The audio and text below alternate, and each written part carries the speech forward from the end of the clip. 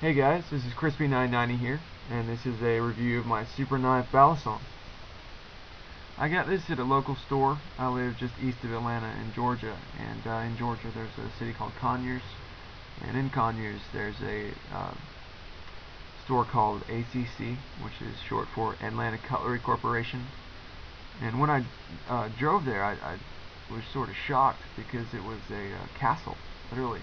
It was just a massive building and sort of touched up to look like a castle, with painted stone and battlements on top and everything. When I walked in, it was a relatively small store, but turns out that ACC is just a fraction of the building, and most of the building is like a museum replica warehouse or manufacturing something or other. Which is fitting, because if you spend enough money in the store, you can dress up like Three Musketeers with their swords. You can dress up like Braveheart with his sword. You can dress up like Assassin's Creed, Altair from Assassin's Creed, with all his swords and his daggers and throwing knives. And eventually they're going to have the little wrist dagger that comes out. It's not going to be spring-loaded, but still, it'll be pretty cool. And just various famous movie characters with famous weapons. They had a mannequin dressed up like a 300 Spartan with real spear, real shield, real helmet, real sword, all that. If you watch the Showtime series The Tudors, they had several mannequins dressed up like that, like Henry VIII and all that. The walls were just lined with swords. It was amazing, and like battle axes and stuff. It was pretty cool. They had everything from kukris to literally like the Braveheart sword. Like, of course, Lord of the Rings swords are pretty popular apparently. And up at the front, in a small case, they had some knives. Not that many, compared to the swords. The only real name brand stuff they had was Cold Steel. They had a lot of the Nightshade FGX series, and they had a tie light there that I think I'm going to get, just a regular 4-inch Zytel tie light. And I think it'd be cool to get the some of the Nightshade series. Get like a full-size Karambit for $5, or a full-size Taipan for $5.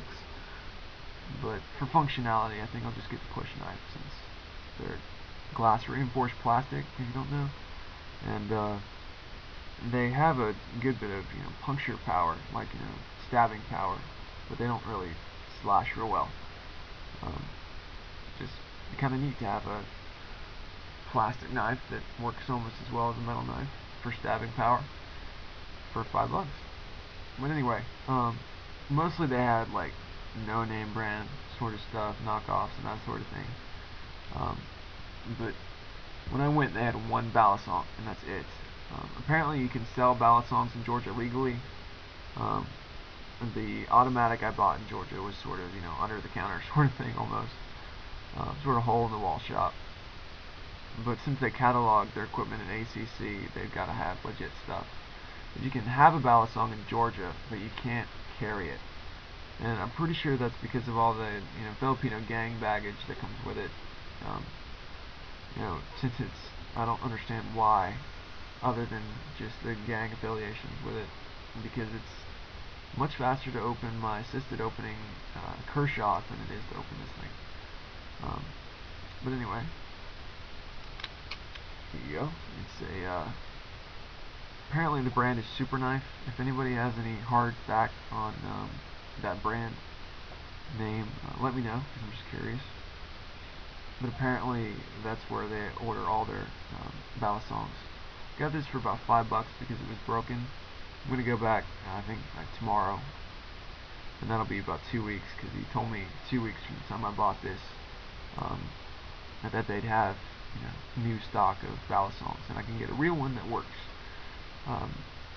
When I got this, the handles were falling apart, they were separating, and that's how the pin that holds the latch fell out and got lost, and that's why this has no latch. I actually had to duct tape the handles together. And when I got this, I had not yet gotten my T-tool, which is the Kershaw T-tool, and I've got to use it constantly on this thing to keep the hinges together. This has a T8 bit, a T6 bit, and a Phillips head bit. And the Torx bit it fits the screws that are 6-point stars in most knives, Just about every Kershaw knife has them, except for some of the older models apparently. But I've got to constantly tighten the screws in here. It's pretty funny how cheap it is.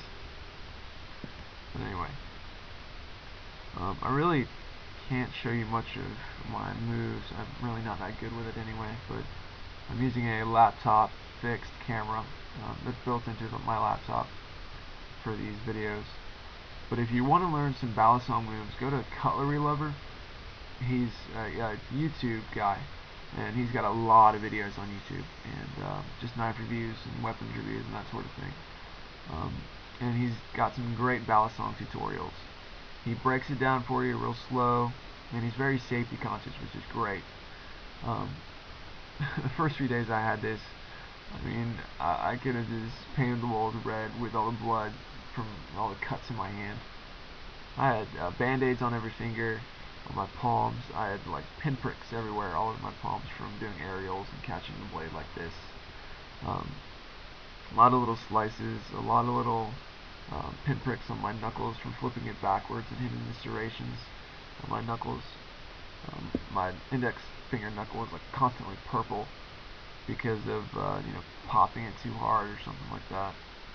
And that dot right there, I don't know if you can see that, is still like a scar or a scab from like flipping it and landing it right on my knuckle, straight down. It really hurt. But anyway, just some on that note, safety tips for Balisong. If you've got painter's tape, tape the blade up the first few days you get it, the first week you get it even, because it doesn't leave the residue. But if you tape like one layer, it's good enough to take the edge off and it'll still fit within the handles. You can wear shoes or boots or the thickest shoes you've got. Don't wear bare feet, socks or flip-flops or anything, because if you drop it on your foot, it's going to suck, trust me. But once you get used to it, you can do some tricks with it without having to tape it up. I can do a few tricks with it. I just flipped it, spun it around in my hand, and I wonder if I can do it this low. Let's see. There we go. Cutlery Lover taught me that one.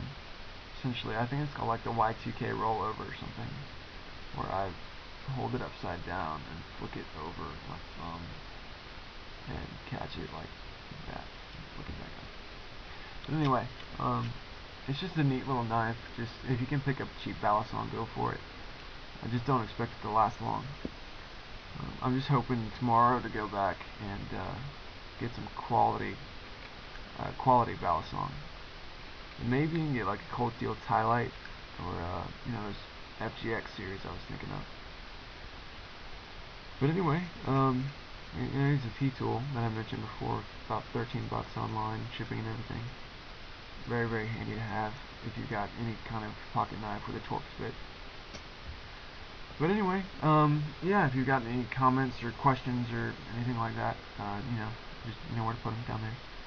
And yeah, once again, this is a SuperKnife Balisong or Butterfly, depending on what your preference is. And I'm Crispy990. Peace.